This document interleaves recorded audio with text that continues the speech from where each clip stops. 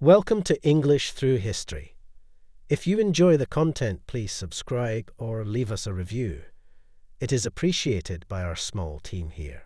Today's episode is the next installment of our Historical Theories three-part set. We hope you enjoy the content. Our next conspiracy is the moon landings in 1969. Some people believe that the Apollo moon landings were faked by NASA to win the space race against the Soviet Union. They argue that the footage was staged on Earth, pointing to various inconsistencies and anomalies in the photographs and videos.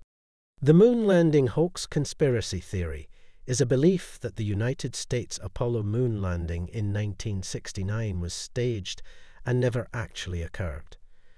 This theory gained traction shortly after the Apollo 11 mission, which successfully landed astronauts Neil Armstrong and Edwin Buzz Aldrin on the moon on July 20, 1969. Proponents of the hoax theory cite various pieces of evidence to support their claims, such as supposed anomalies in the photographs and videos taken on the moon, discrepancies in the lighting and shadows, the lack of stars in the lunar sky, and the waving of the American flag in the vacuum of space. However, these claims have been debunked by experts in various fields.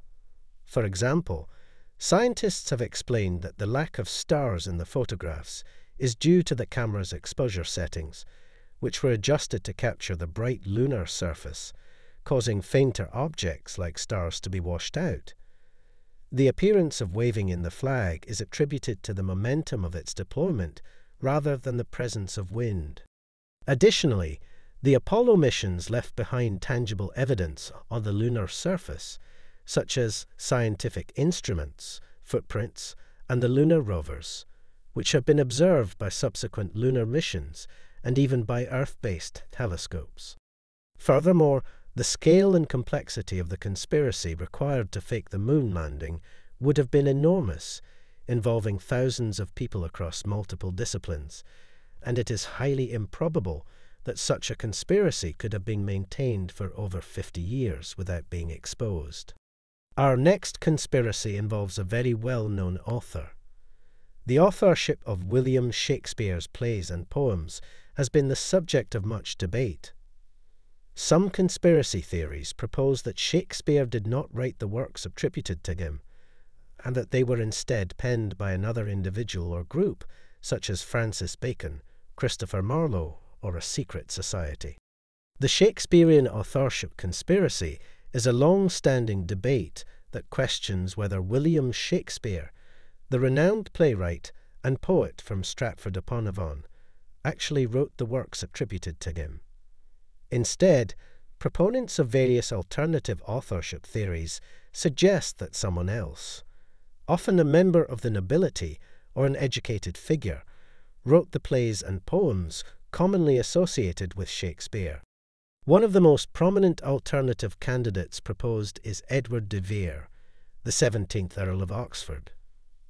Advocates of the Oxfordian theory argue that de Vere had the education, life experiences, and literary talent necessary to produce the works attributed to Shakespeare. They also point to perceived similarities between de Vere's life and events in the plays, as well as supposed cryptographic clues within the texts themselves. Another alternative authorship theory suggests that playwright Christopher Marlowe, Francis Bacon, or even Queen Elizabeth I herself could have been the true authors of Shakespeare's works. These theories are often fueled by speculation surrounding the lack of surviving manuscripts in Shakespeare's own hand, as well as discrepancies in his education and background. However, mainstream scholars overwhelmingly reject these alternative authorship theories. They argue that the evidence supporting Shakespeare's authorship is robust, including contemporary references to him as a playwright, his inclusion in lists of notable authors during his lifetime, and the publication of his works under his name. Furthermore, the arguments put forth by proponents of alternative authorship theories often rely on circumstantial evidence and speculation rather than concrete historical or literary evidence. The consensus among Shakespearean scholars and historians is that William Shakespeare of Stratford-upon-Avon is the most likely candidate for the authorship of the works attributed to him. Our next conspiracy is the Chemical Trail Conspiracy, and this taps into environmental and health fears, proposing that the trails left by aircraft are part of a larger, more sinister agenda. This conspiracy theory posits that the white trails left behind by airplanes in the sky, commonly known as contrails, are actually chemical or biological agents deliberately sprayed for sinister purposes by government agencies or other shadowy groups. These alleged purposes vary widely among proponents of the conspiracy, ranging from weather modification and population control to mind control and secret vaccination programs. Proponents of the theory often point to the persistent nature of contrails, which can sometimes linger in the sky for hours and spread out to form cirrus-like clouds, as evidence of their supposed nefarious nature. They also cite anecdotal observations of unusual aircraft behavior and changes in environmental conditions as further proof of a covert spraying program. However, scientific consensus firmly rejects the claims made by proponents of the conspiracy theory. Contrails are a natural byproduct of jet engines, formed when water vapor in the aircraft exhaust condenses and freezes in the cold upper atmosphere. The persistence and spread of contrails depend on various atmospheric conditions, including temperature, humidity, and wind patterns, rather than any deliberate spraying of chemicals. Numerous studies conducted by atmospheric scientists, meteorologists, and other experts have thoroughly debunked the conspiracy theory. These studies have consistently found no evidence of any widespread spraying program, and the observed phenomena attributed to this can be explained by known atmospheric processes. Despite the overwhelming scientific evidence against it, the conspiracy theory continues to persist in certain circles of the internet and popular culture. It often overlaps with other conspiracy theories, such as those involving government secrecy, environmental manipulation, and health scares. The origins of the conspiracy theory can be traced back to the early 1990s. While contrails have been observed in the sky for as long as commercial aviation has existed, it was during this period that concerns about their potential harmful effects and government involvement began to emerge. One of the key events that fueled the development of the theory was the publication of a report by the American Air Force about weather modification.